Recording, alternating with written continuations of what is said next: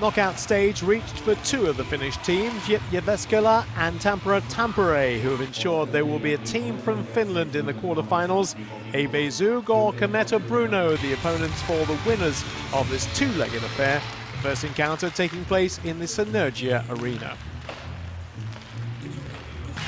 The opening stages were cagey. It took until the 11th minute to find something to lift the game. It was an excellent opening two with Pekka Haitanen, the JYP top scorer, providing the chance for Mikael Miklik to finish off.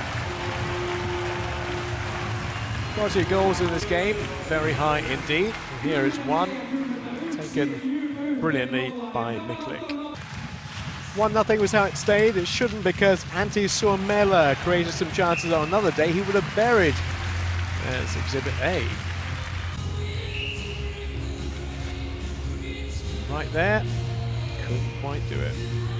More of Suomela wanted to have a chance again. It happened in period two. The game could have been out of sight for the home side by now, and he put that one away. And all the hard work, couldn't get it finished. That's not to say that Tampere were without chances. Thomas Zaworski had one very good one, and this is it.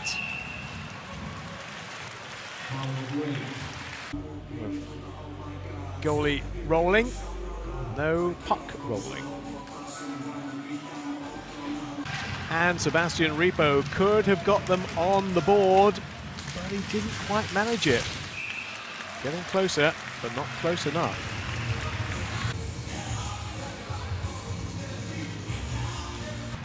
Period three is where the goals started to trickle, and Suomela did finally convert. It was a goal to save a two, giving JYP a 2-goal cushion.